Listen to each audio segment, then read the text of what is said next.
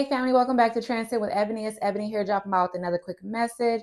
Welcome back, everyone. If this happens to be your first time here, welcome to the family. If you happen to be listening in on the podcast, welcome to another episode.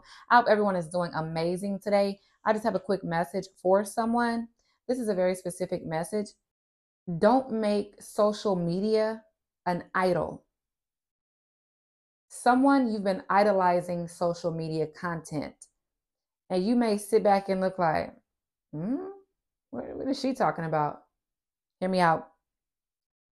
Now, I know that there are many awesome content creators here, not only on YouTube, but the other platforms as well.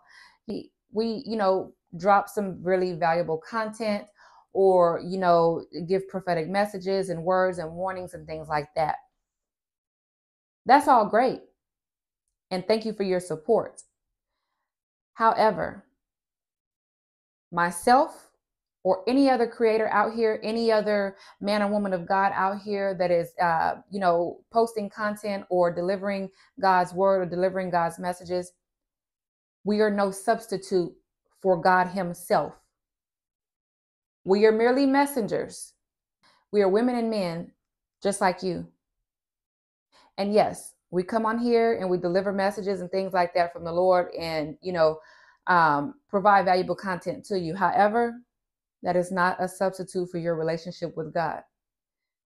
God is leading you to come to him.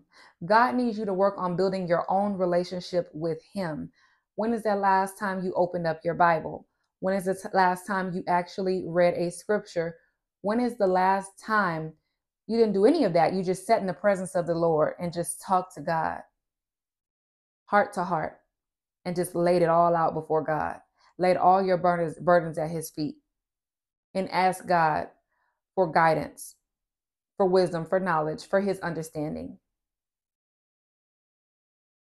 to reveal certain things to you, to give you revelation, to give you clarity. When's the last time that you worship God? When's the last time that you gave him praise and honor? Because it all starts with a relationship with God.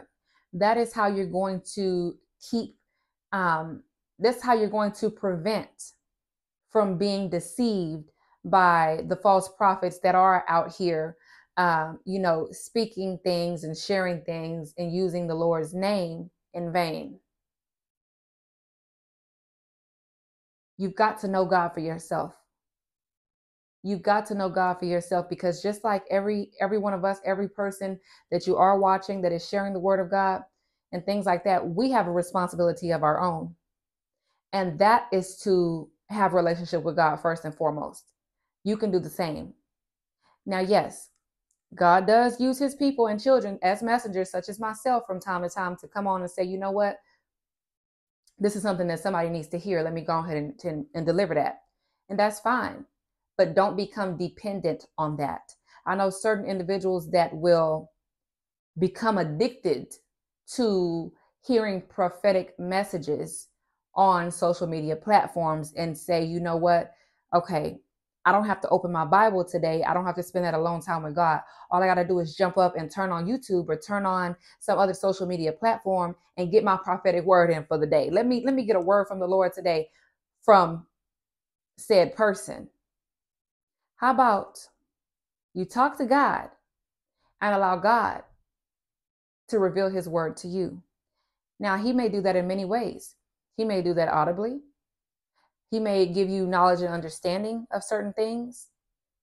He may use one of his prophets. He may use one of his children, one of his messengers to come and speak a word to you. He may use a stranger off the street to walk up and speak a word to you. Never limit God in the ways that he can communicate with you. God is waiting on you to communicate with him. God is waiting on you to seek him. He wants you to seek him with your entire heart, with your whole heart, and then you shall find him. Ask, seek, and knock.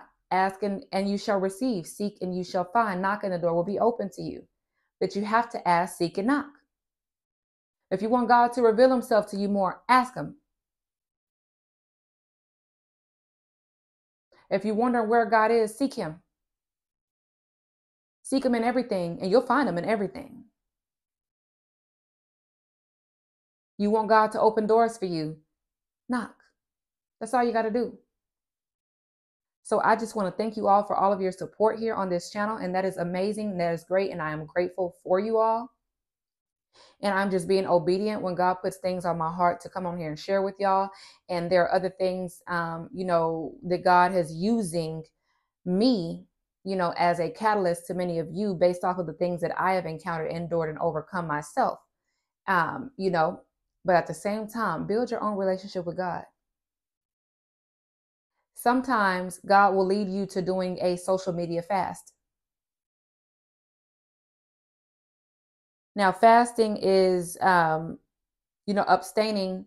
from consuming something and making that sacrifice unto the Lord.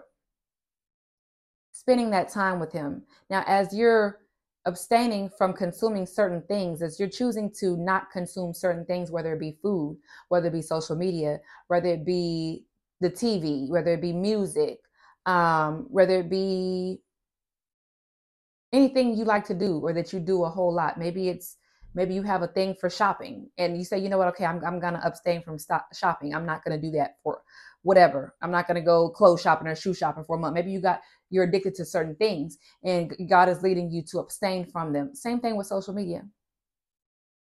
But at the same time, while you're choosing to abstain from these things, replace those things with the word of God.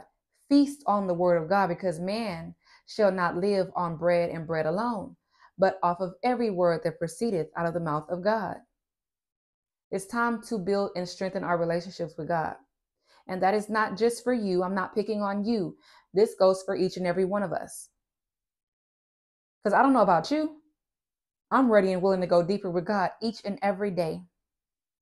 Because it is God that created us. It is God that sustains us. It is God that provides for us. It is God that carries us when we cannot walk. It is God that leads us when we can't see. It is God. God is the reason why we are alive, why we're walking the face of this earth today. God is the reason why I can stand here and talk to you today. God is the reason for everything that you see around you right now. Whether it be the birds on the trees, the leaves on the ground or the leaves that you're standing on, whether it be your children in the other room, your spouse that may be off to work, the home that you're sitting in, that car that you're driving in. If it wasn't for God, none of it would be possible. These are all his things, not ours. He's merely allowing us to use them and utilize them while we're walking the face of this earth. So first and foremost, seek God first above all else. Seek ye first the kingdom of God above all else, and all of these things should be added unto you. So I just pray this message blesses someone and encourages someone. So I love you all. God loves you all. Always remember, keep God first. Keep God first. And before you listen to any man or any woman on any platform, take all of that back to God first. Take all of it back to God in prayer and test the spirit behind every man and every woman and every message that they deliver before you consume it. So I just prayed this quick message blesses someone and encourages someone. I love you all. God loves you all. God bless you all. Talk to you soon. Till next time.